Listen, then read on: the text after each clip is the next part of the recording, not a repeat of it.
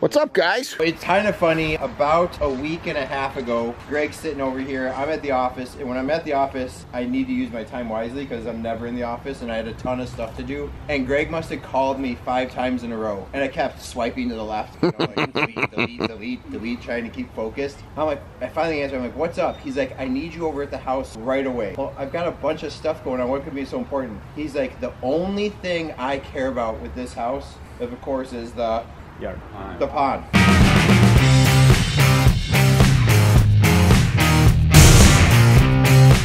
Hey, good morning everybody. It's Brian from Team Aquascape. I am here at the one and only Pond Guy's new pad.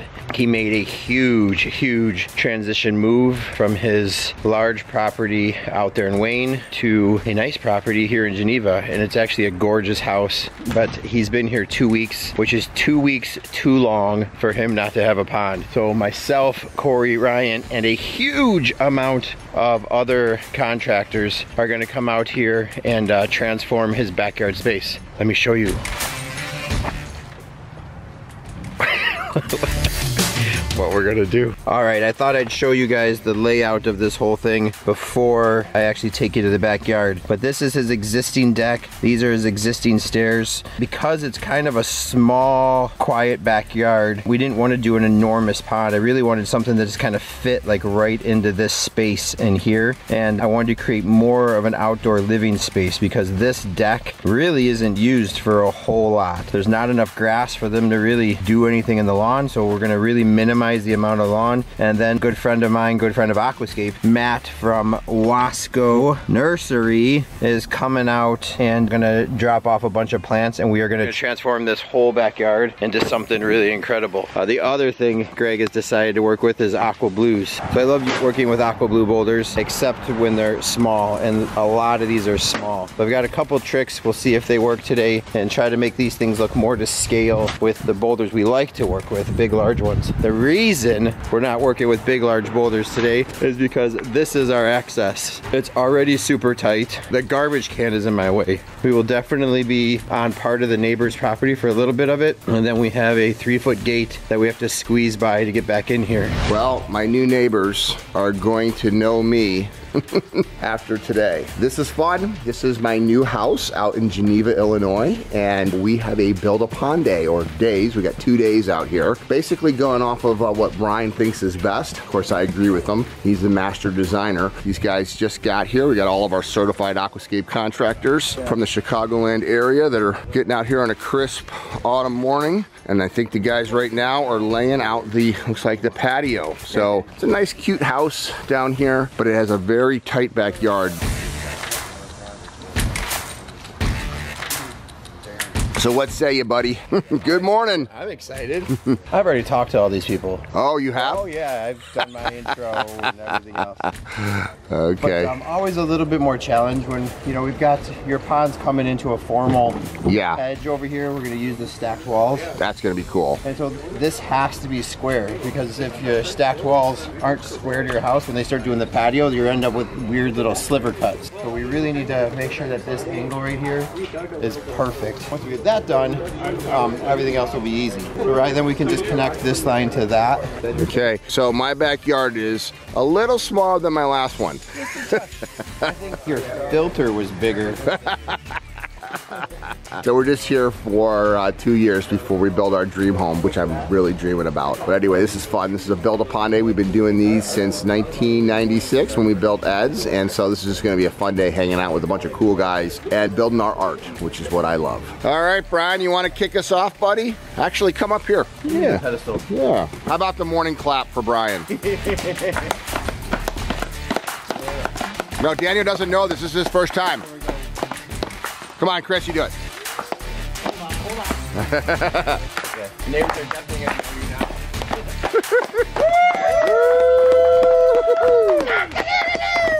now.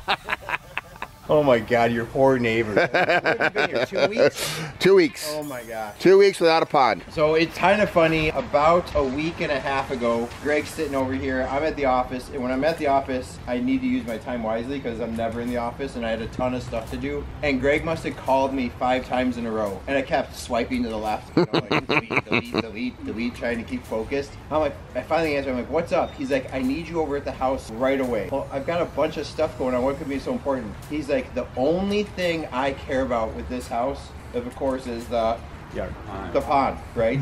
He's like, I don't know if I should put it in the front yard, the backyard, what we should do. I need some, like, just help me kind of walk through it. What do you think we can do? And you could tell he was totally out of his mind because he was just sitting in a folding chair in the window. It was a folding chair. There was no other chair over there, just staring out to the backyard. I'm like, well, instantly we should put it in the backyard because I don't see him ever sitting on that front porch enjoying a pond with all the neighbors and everything else. So we came back here. The original design was to actually put something up close in here. Yeah, I was thinking waterfall up here and pond over here. So you've got this window that looks out over here.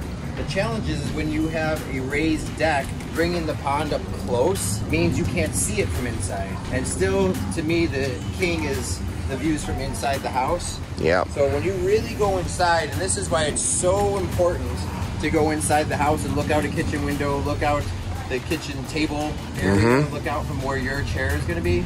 All of your eyes actually go to this back corner. So very, very rarely do we recommend doing this, but for this design, putting the pond in the back corner actually makes sense. Because now when I put it back here, I'll have to build a retaining wall, but when I put it back in here, now I'm lined up with the kitchen window. If I aim it just right, there's an opening in the stairs off the deck. Yep. You'll be able to see it there. And then most importantly, that big window over there where I can see you've already set up your chair. That's my sitting area. You'll be able to see it. Right, and then the kitchen window right there, and master bedroom right there. So everything drops this way. You still see it from inside the house. The other thing we want to do, and I 100% agree with you, this is not a yard that you, or a house you would buy if you had small children and you really wanted the kids to have room to play. Right. So instead of trying to save the grass, just turn this space into a big outdoor living area. Right now, these 4 chairs that are sitting up here are way too tight. If you put a grill over here, nobody's gonna wanna sit right here. So I said we should really focus more on creating an outdoor living space out here and then figure out where the pond goes. So where Brett's sitting here will be a, it's 10 foot by 20 foot patio, and then there's another patio that kind of comes in this way. It's all the same, but like another L that comes in this way with a little bit of a landing over here. And then the pond is gonna sit nestled up in that right-hand corner right over in here. This gives him an outdoor dining table, 2 big comfy chairs to sit by the pond, and then a pathway to go off into the side. And the new fire rock that's gonna go right next to the edge of the pond. We have to figure out that fire rock. I'm still thinking it's a little, it's still a little out of scale to everything else, but we'll start digging in what we want to dig here and then bring that thing over and see if it makes sense or not there or over here. We'll figure it out. Yep. I think with the amount of people we have today, we can get an awful lot done. It's 2 days out here. We're gonna also re-landscape everything. We need some privacy, so we've got some big arborvitaes coming in. We've got a retaining wall we want to build back there. Illinois Brick should be bringing us our wall stone here pretty soon, so we've got a retaining wall we need to do. We have to rip down all of those plants. We're gonna just kind of gonna be an old-fashioned barn raising. Amen. Right? Like, so we'll get this done, and hopefully we keep Carla happy. Yes. And when she gets back in, she's surprised because I know she's extremely worried, nervous about what we're all doing back here. Even though this is kind of what we do for a living. Yes, kind of. Yeah. So basically, the biggest thing back here was that we wanted to increase the living space, which is why the big bluestone patio. And it's only going to be 2 years, so we just gotta. And when we talked about getting some vertical elevation, we're going to put some bowls back here, right? So I've got bowls and spheres and walls, and I have no idea how we're going to use all that stuff. I want some sizable type stuff in here, and the challenge with Aqua Blues, heavy, big Aqua Blues mean equipment, and there's no possible way to get equipment back here. So I can put in a sphere and get something that looks a little bit more sizable and more to scale with what we want to do in here without bringing in a 3-foot Aqua Blue, right? And so we'll use the Aqua Blues minimally. We don't have a whole lot. We're going to do our stack slate walls this edge of the pond right here. So stack slate walls this way, stack slate walls this way. It'll drop straight down 2.5 feet off of here. Then the patio will come and cantilever out over that. And then spheres, bowls, Aqua Blues kind of up in this area with that retaining wall. The wall's we're gonna pull out these hydrangeas. The wall will probably start like back in here, go this way, and then just a quick little L this way.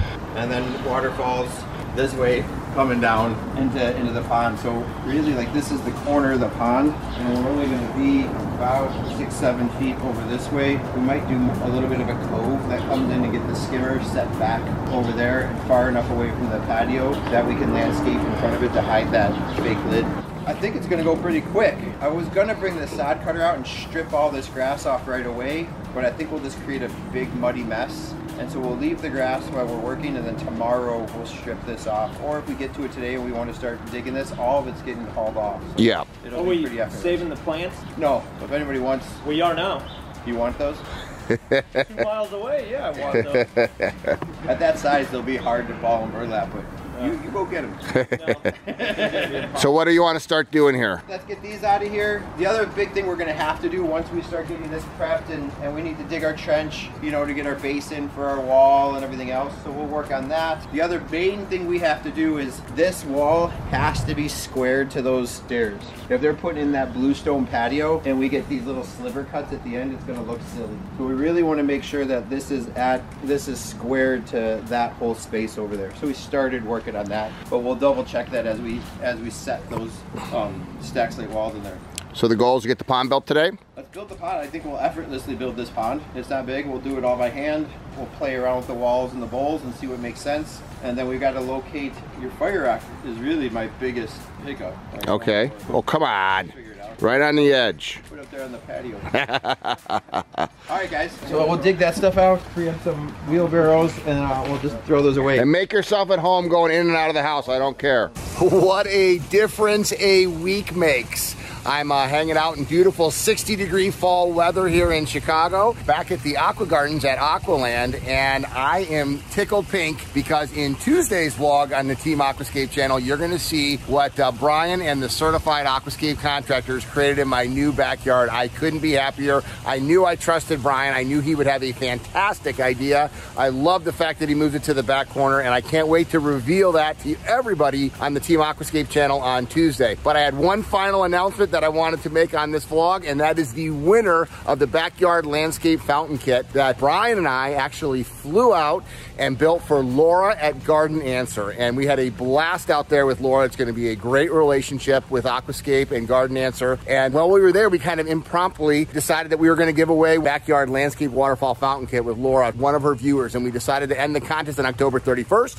which just happened. So I'm happy and excited to announce that almost 20,000 people entered that giveaway. She is a strong influencer out there, and we picked one randomly through a computer generation program, and it was Cheryl Weimer of Richmond, Virginia is the winner of the Aquascape Backyard Waterfall Landscape Fountain Kit. So we're going to be shipping that out to Cheryl. Stay tuned, because we're going to be doing more work with Laura. We're going to be doing more giveaways next year, but I wanted to make that announcement at the end of this one. Check out Tuesday's vlog to see the finished one. Thanks to all the certified Aquascape contractors that came from all over Chicago, and of course Brian, who came up with a spectacular modern design for a small water feature in our new backyard. I love my job.